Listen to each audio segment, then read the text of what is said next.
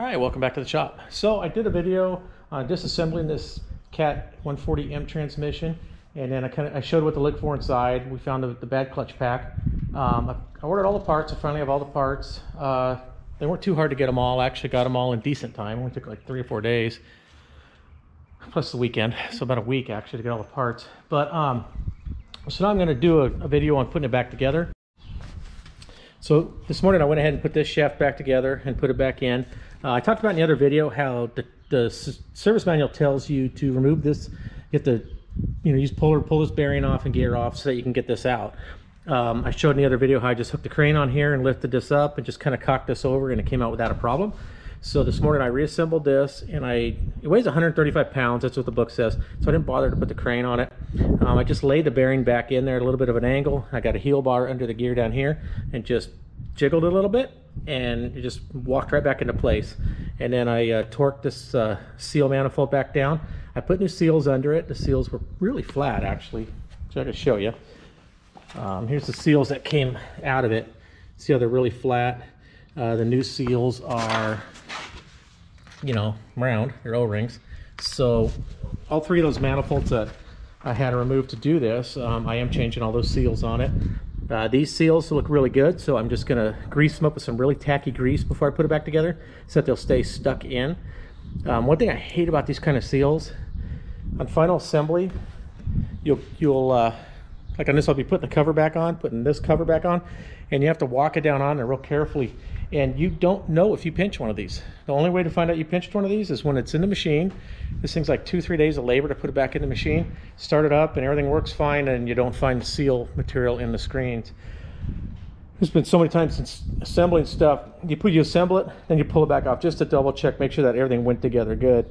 But you just never know. I kind of hate these. So one trick to do too is, a little while before putting it together, you flex them together like this, and you put like a rubber band on them or something, to hold them so they're kind of stuck this way.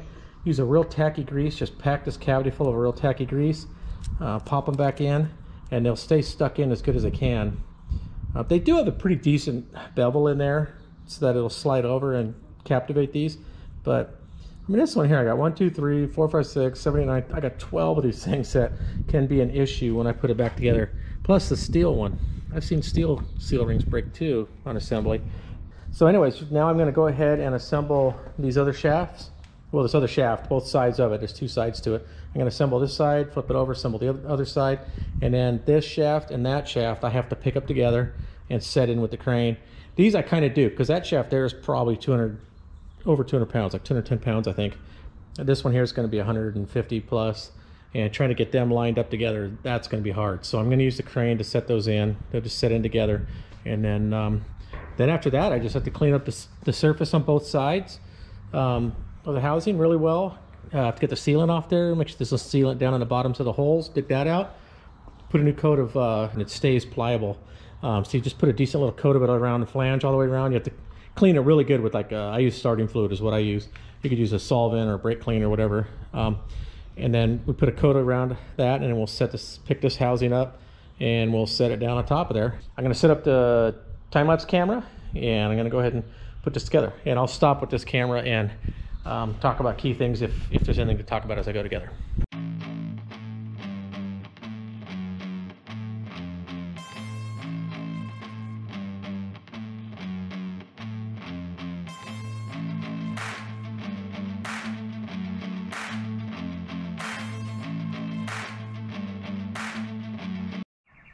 All right, so in the time lapse, you'll be able to see when I put these new discs and plates in here, I soaked them with oil.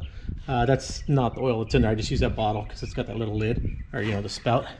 But you need to coat both sides of the discs really liberally with oil before you put it together. You don't want to put them in there dry, because when it first gets to work, those discs, you don't want them dry in there. Old used discs, the ones that have already been in the trans, they're already saturated with oil, they're soaked, so I don't bother to put oil on those, but always do it to brand new ones.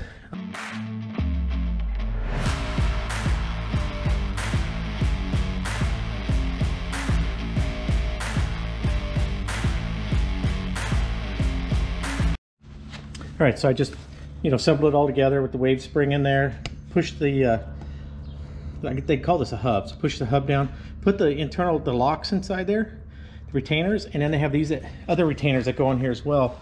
And if you see that the lower retainers, one with the taper on them, the ones that touch up against the spline, they'll have marks from the spline, so you know which way they go. They're like flush here with the top of this hub, and this one here does stick up above it, but it's locked in there all the way around. You just have to make sure it's locked in. And then what's going to happen is this lock here has that tang on there, and it's going to go right over that, and that tang is going to go in between here. So when you put that on, you want to put it to where this end is almost touching, or it is touching, and leave a gap on one end, because that's going to sit in there just like that. And then this thrust washer is going to go up on top of that. So you'll feel that this is actually a little bit above that retainer right now, and that's going to keep it locked in there. This will go on top of here, and then this hub's going to go on top.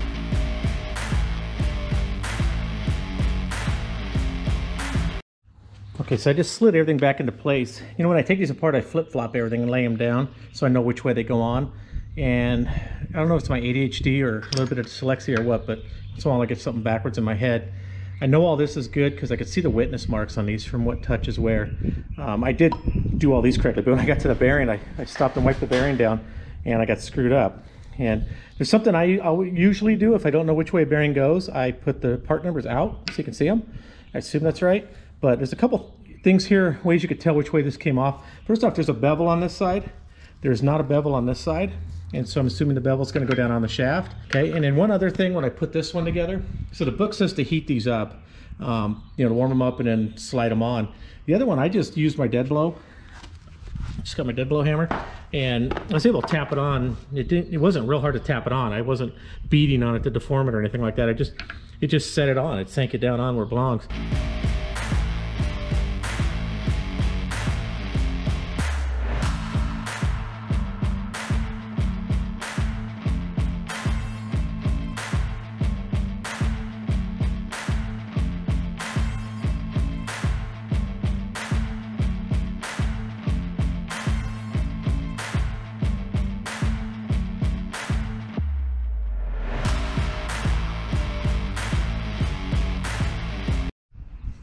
All right, so I've got this section all together.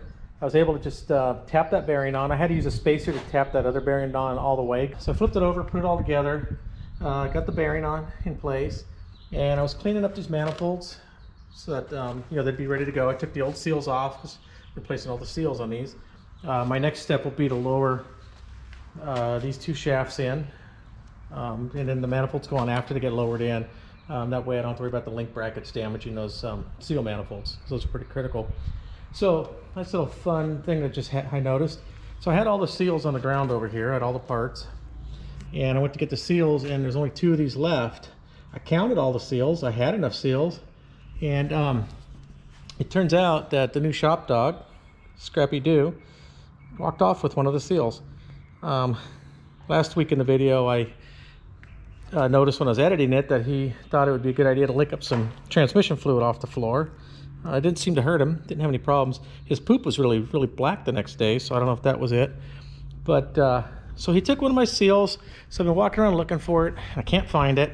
I looked on SysWeb, our parts store, and it's gonna be 2 days to get that seal from the warehouse. So thank you, Scrappy Doo, for extending this rebuild another 2 days. So I am gonna dig through all my seals. I have a lot of seals that are, extra ones for transmissions I've done, and also I have a lot of seals in my service truck. I'm gonna dig through there and see if I can find one, but I don't think I'm gonna find the right one because that part number does not look familiar like any seals I've been ordering, because you do enough of these things, those numbers kind of stick in your head a little bit, and you'd see some familiarity. But so I've been walking around the yard. I found some other seals and stuff laying around out in the dirt out here, but I can't find that one, so I don't know if he ate it. But I'm gonna go ahead and look a little more, and if I can't find one, well, then I'll finish videoing this in 2 days. So anyways, in case anybody hasn't met him yet, this is Scrappy Doo. He's my new shop dog. He's a mini schnauzer, and he was a rescue out of Tijuana. When they found him, he had mange over half his body, and he got hit by a car, so his back legs got messed up a little bit. So when he stands there, he's got a little bit of a bounce to him in the back end. His back end kind of bounces up and down usually. At least when he's tired, it does. But he's a super sweet little boy. He's got the wrong foot. He actually got a white foot. But he's a sweet little boy. All right, so I got that seal ordered, one that my dog ate. And I called a dealer. This web said 2 days, but I talked to Steve over here at Quinn, and he said that it should be here tomorrow. So that's good. So what I'm gonna do is I've already laid these back together, hooked up the bracket I made. I'm gonna go ahead and lift those up and set those in. So I get those set in. I can put one of these manifolds on and torque it down. I already have the torque and show and everything for it, so I might as well do it. And then I'll get the case cleaned up, get that all ready to go. I'll clean up the screen, and I have the screen housing over there. I can take it apart, clean it up, reseal it. I've got a new seal for the output shaft. I'll put that on. The pump, I'm going to open the pump up just to make sure it's okay. And I've got seals for it, so I'm going to reseal the pump and the manifold for it. And I'll clean up the suction screen for the, I think that's for the fan. This pump is for the radiator fan, and that suction tube for it. So I'll clean those up and get this thing all ready to go. In fact, I can get the parking brake stuff double checked. I already went through and looked at it, but I can clean it up, make sure it's ready to go. Can't put it in though, that's last. But I can lift the case up and clean all that up and clean the lower case and all that too. So anyways, I put the dog in the house with the women so he can hang out with mama in there, and he can eat her slippers instead of my parts.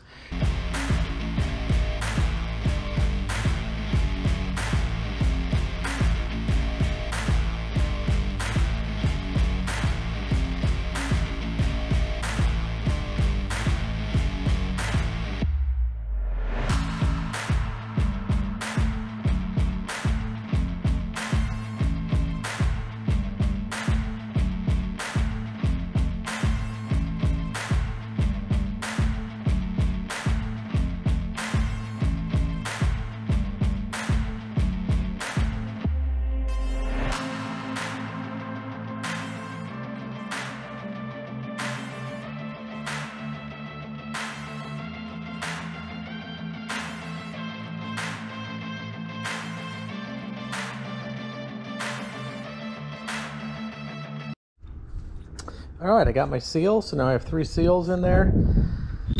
I can go ahead and clean up the flanges on both housings and set that upper housing on top, and then get that all sealed up and torqued down. All right, so I've got all these seal manifolds torqued down. I've put the new seals in them.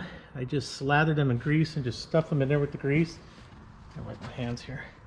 That way to hold them in place so they're not trying to spring out. So I kind of stored them for about an hour, just kind of curled up, smaller, so that they'll take a, like kind of stretch closed. And that way when you put them on, you have a better chance of them not springing open when they're on there. So you can see like they're trying to spring open a little bit. Just before I put the cover on, I'll do one more kind of squish on them, to squeeze them into place, just to make sure that they're not sticking out. I've got this surface cleaned up, got the old sealant off, the old sealant out of the holes. I've got new sealant laying on there. This is what seals it. So you don't want it too thick. This is almost probably a little too thick maybe. It's going to squish out obviously, but I don't want it to leak. I'd rather have a little extra than not enough. It's not like silicone. If you put a lot of silicone on, you get those like those big long like tube kind of things that'll stick on here, that'll squish out, and then they'll get into the valves and stuff. The stuff here's not like that. It'll stay kind of adhered to here. It stays flexible, so it's not as bad if you do have the extra sealant squishing out on it. And then I've got the other case here all cleaned up, scraped down. I spray ether on there, starting fluid on there, wipe it down real good, sprayed it down again, wiped it down, sprayed it again. I did it 3 times to both sides. And then so here's something I was talking about. Here's where the seals are going to go on those seal carriers, and they put a really big bevel on here, which is nice. So it's going to help close that seal in. I've noticed this one hole has a little tiny bevel. That's because this shaft here doesn't have a seal. Well, it's got that metal ring on there, but it doesn't have the plastic ones that are going to pop out. So these metal ones actually lock down so they won't pop out. So that's why that one's got a smaller bevel. And so then I put a come along on that end and a come along on the side That way I can adjust this thing all directions on all axes so that it'll line up straight as I'm coming down, because I don't want to come down sideways and be messing around with it and then knock a seal out. This is the most crucial part of it, is closing this down without knocking those out. So that's why I have that. As I get close, I'm going to check with my tape measure and everything, make sure it's even all the way around as I come down to it, and then I'll be able to just set it right down. Got this O-ring in here. I've cleaned it out really well, got it real clean. It's all ready to go.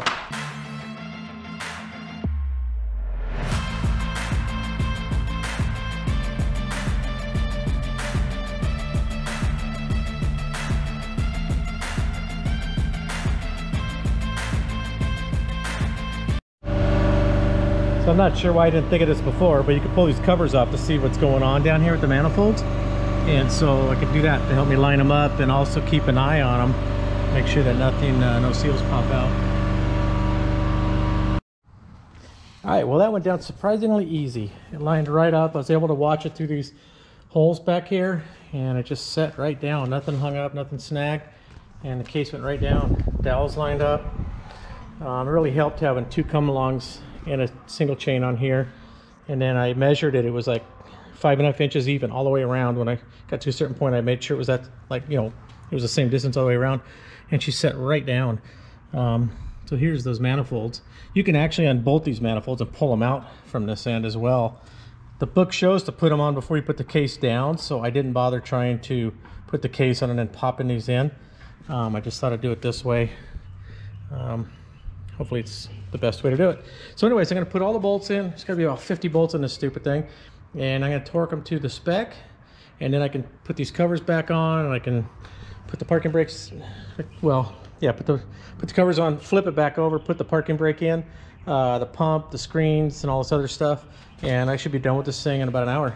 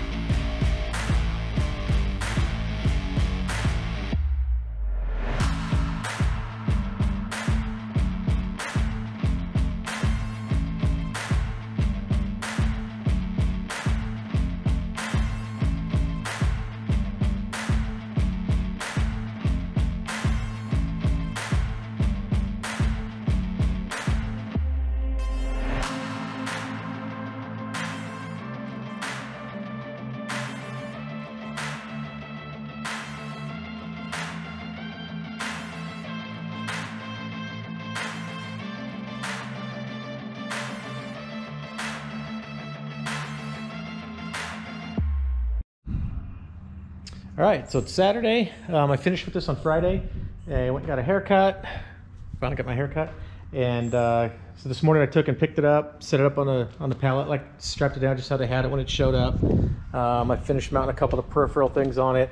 I had to put the transmission pump on and the screens.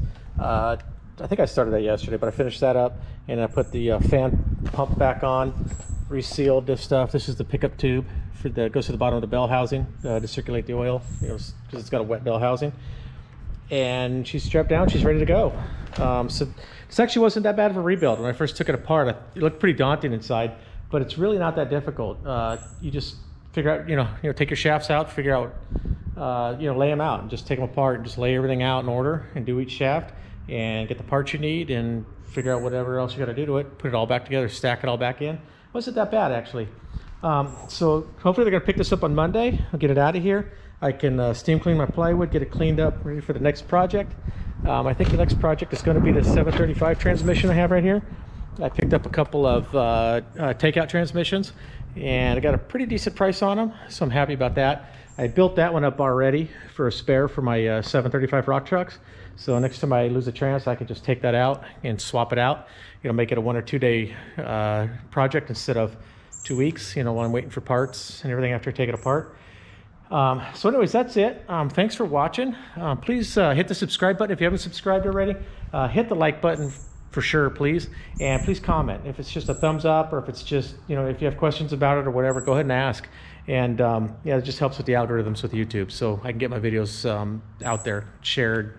Otherwise, they're just kind of hidden and people don't see them. But if you guys comment, if you guys hit the thumbs up and subscribe, whatever, it'll get out to more people so they can take advantage, benefit from seeing how this comes apart, see what all is involved. That way, you know, they own one of these motor grader transmissions and they lose the trans, they know what's inside. It won't be that big of a mystery. Instead of sending it to the cat dealer and paying $30,000 to have it rebuilt, you know, you can do it yourself if you're a decent mechanic, if you know what you're doing with this stuff. Anyways, thanks for watching and have a good day.